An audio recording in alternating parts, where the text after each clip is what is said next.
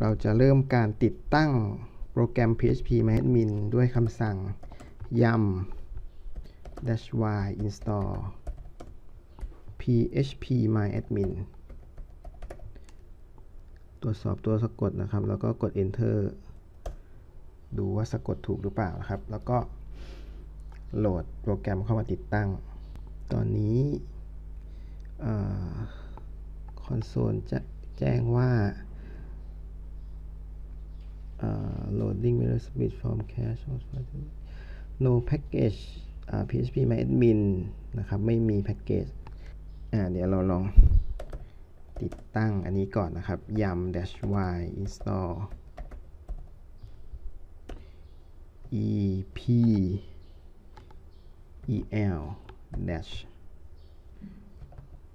release lease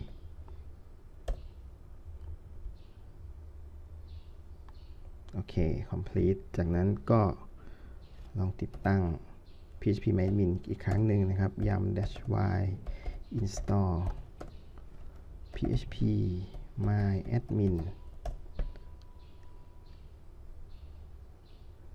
ตอนนี้ก็จะติดตั้งได้แล้วนะครับ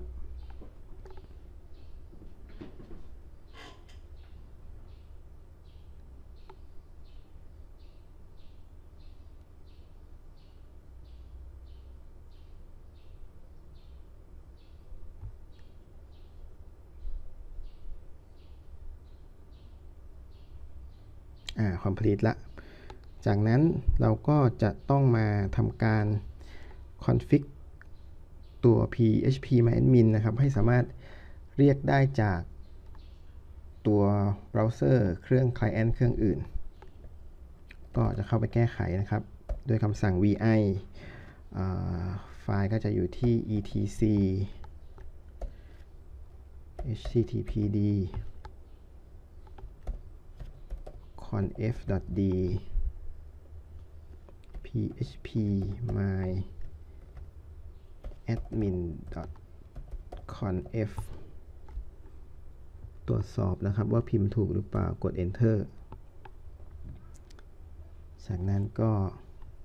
จะเข้ามาทำการแก้ไขนะครับ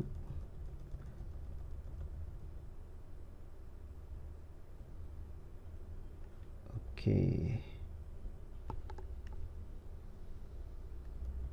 เลื่อนลงมาดูก่อนครับว่าไฟล์มีอะไรบ้าง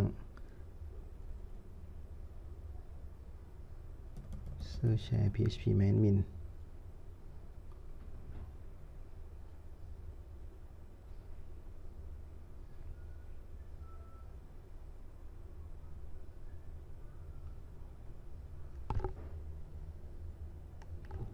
mod authorize โอเค allow form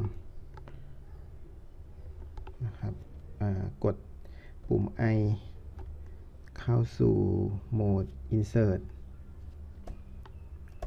เดี๋ยว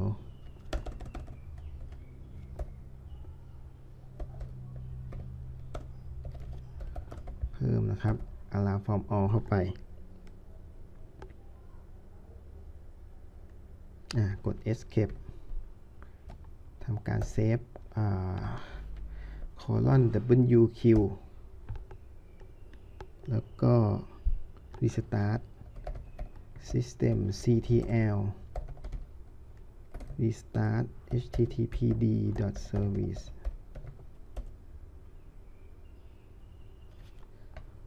จากนั้นนะครับไปที่เบราว์เซอร์ลองเข้าหน้าเว็บดูนะครับว่าเข้าได้หรือเปล่า phpMyAdmin forbidden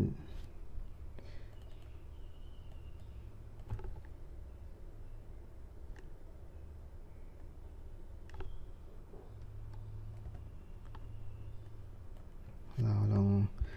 restart ตัว MariaDB service นะครับ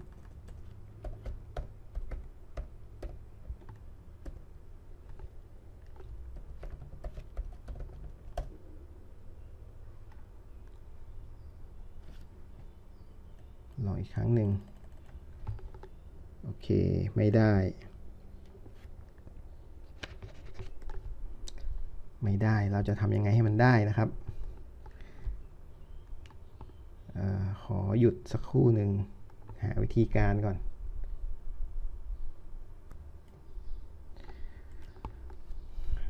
ผมจะแก้ไขนะครับไฟล์ phpMyAdmin.config อีกครั้งหนึ่งนะครับเลื่อนลงมาอันนี้ผมจะใส่เครื่องหมายชาร์ปนะครับเพื่อคอมเมนต์กดปุ่ม I ก่อนครับเข้าสู่โหมด insert แล้วก็กดชาร์ปนะครับคอมเมนต์ทุกอันเลย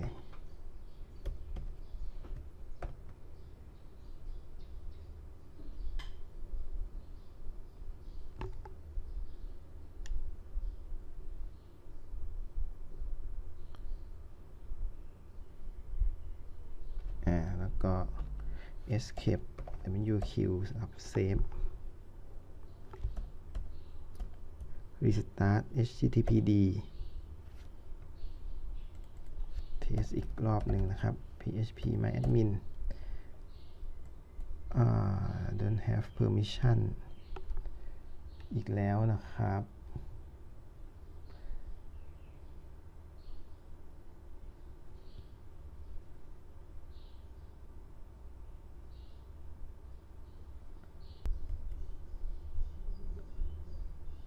ยังไม่ได้ก็เอาใหม่ครับเอาใหม่พยายามคอนฟิกจนกว่าจะได้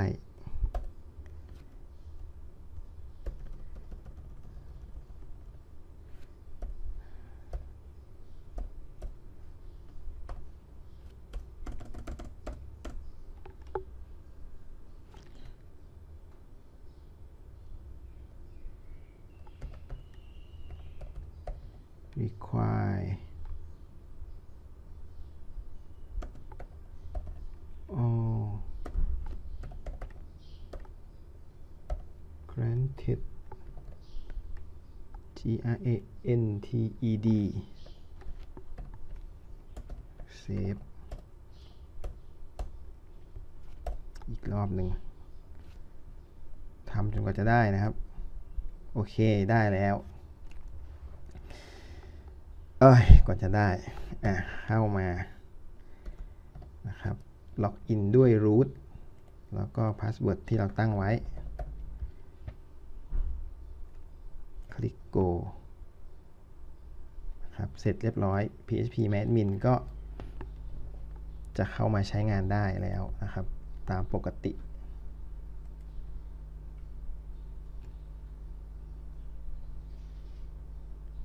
โอเคครับตอนนี้ก็จบการติดตั้งโปรแกรม phpMyAdmin แล้วครับ